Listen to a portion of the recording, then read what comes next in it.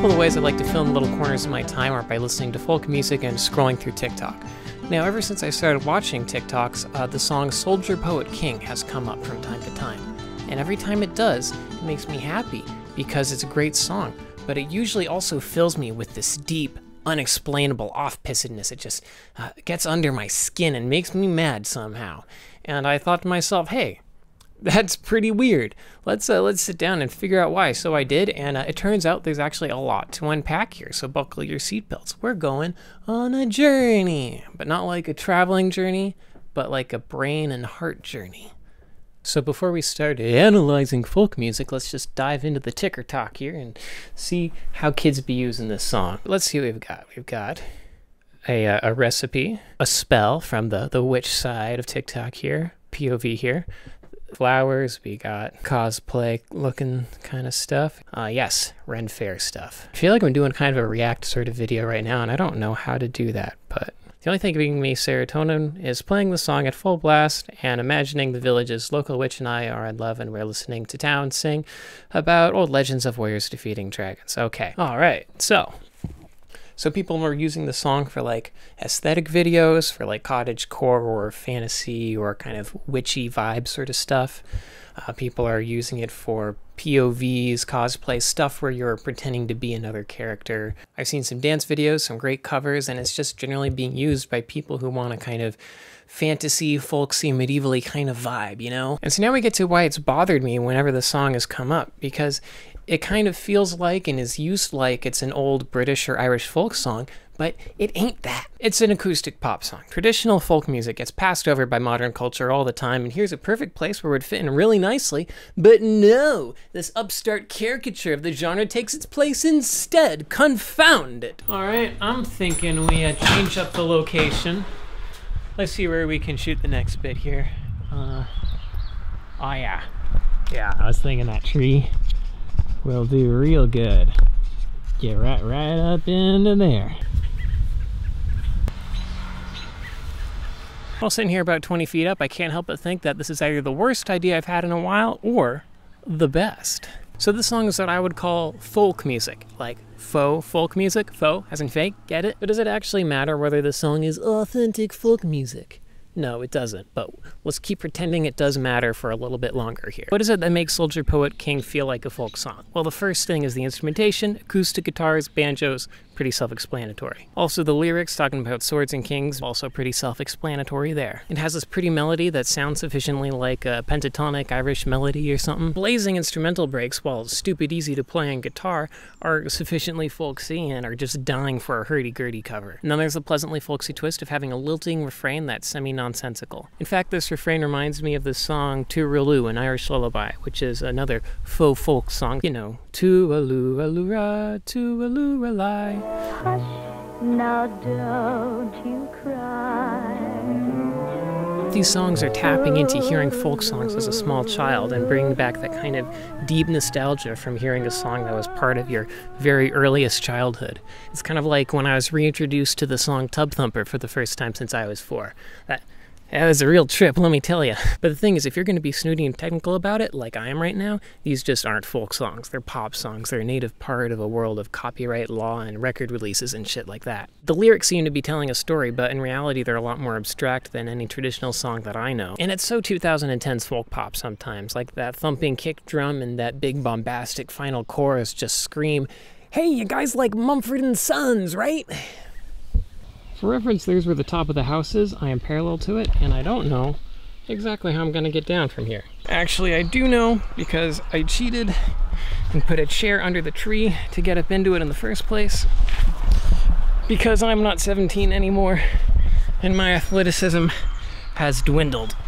Oh boy. It's nice shooting outside, but the lawnmowers are out in full force, and boy, do I hate lawnmowers. Having formed my own opinions about the song, I decided to look up its origins. It turns out it is, of course, by the band The Oh Hellos, a band from that time when we all collectively decided, you know what popular music needs right now? A lot of foot stomping, yelling, and banjos.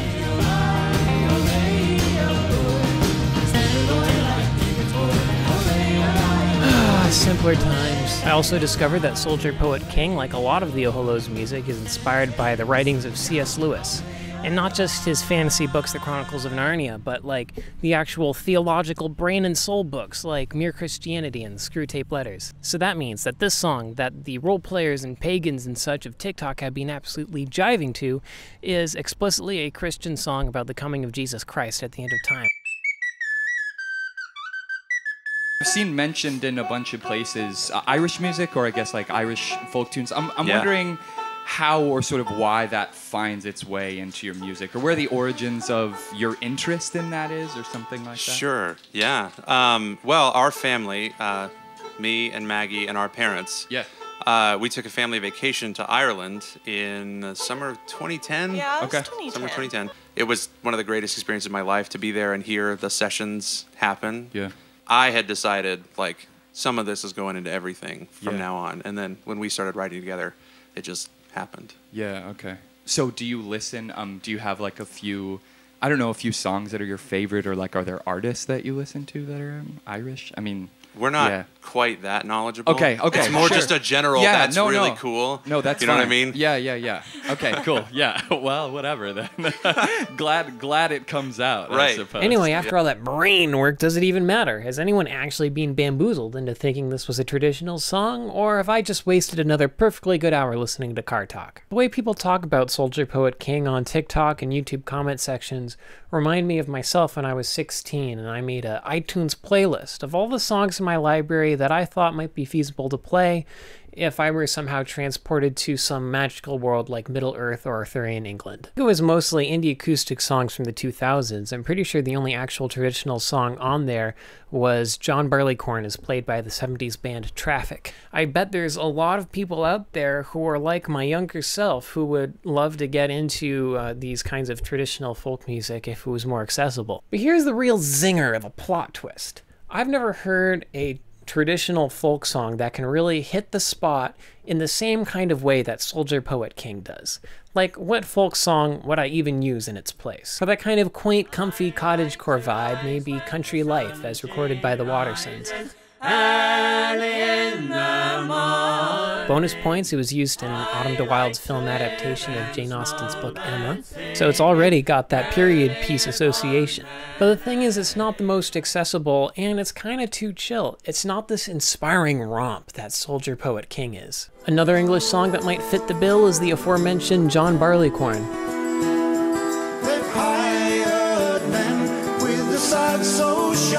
It's super old, like several hundred years at least, and its association with beer would make it a fun choice for like a D&D tavern POV kind of video, and its pagan imagery would fit very nicely with the kind of like pagan witchcraft aesthetic kind of thing. But songs like John Barleycorn, while they really scratch that itch for ancient legends, they tend to feel more mysterious and esoteric, and they don't have that hopeful inspiration. Perhaps a closer fit would be one of these chipper Irish tunes like Martinmas Time.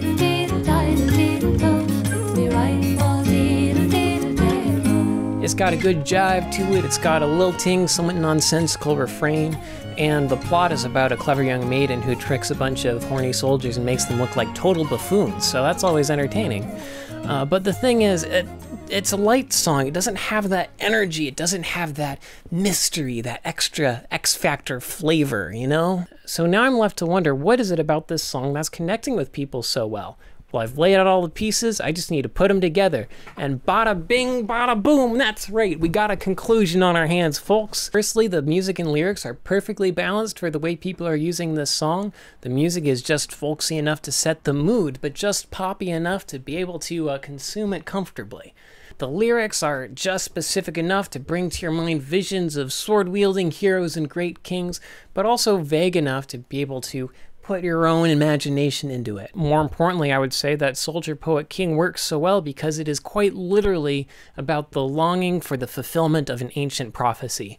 That's where the whole Christianity thing comes in. See, it was relevant. The whole point of the song seems to be about hopeful longing for Christ to come at the end of time to tear down this messed up, suffering world and build a perfect one. That's why it's such an exciting song about someone coming to tear your city down, you know? Honestly, I personally can't wait. Things are pretty crazy right now. As I'm recording this, people are the whole protesting thing is going on. Maybe it feels like I'm forcing social justice where it doesn't belong, but the way things are going right now, it feels weird not to at least talk about it. Anyway, I just wanted to remind you that folk music is inherently anti-authoritarian, looking at you, the police, and if you can help out the Black Lives Matter movement at all, please do. You've been around the internet before in the last few days. You know the drill. Where were we? Yes, the Apocalypse, Christianity, and Soldier Poet King. But yeah, I'm not trying to say that you have to be Christian to get this song. What I'm saying is it's inherently about a sense of longing and a sense of belonging to a world outside of time and space, which is why it's such a hit. And with fantasy fans, magic practitioners, people who just want to live a cozy life outside of society standards in the countryside growing a moss garden or whatever, you know? This whole question about whether something is or isn't a folk song is pretty silly. Like, it's a really fun debate, but kind of dumb at the end of the day. Like, so what's folklore? It's basically based on tradition and variation. Folklore is passed down from person to person, and it changes slightly as different people pick it up. So it becomes this, you know, living thing.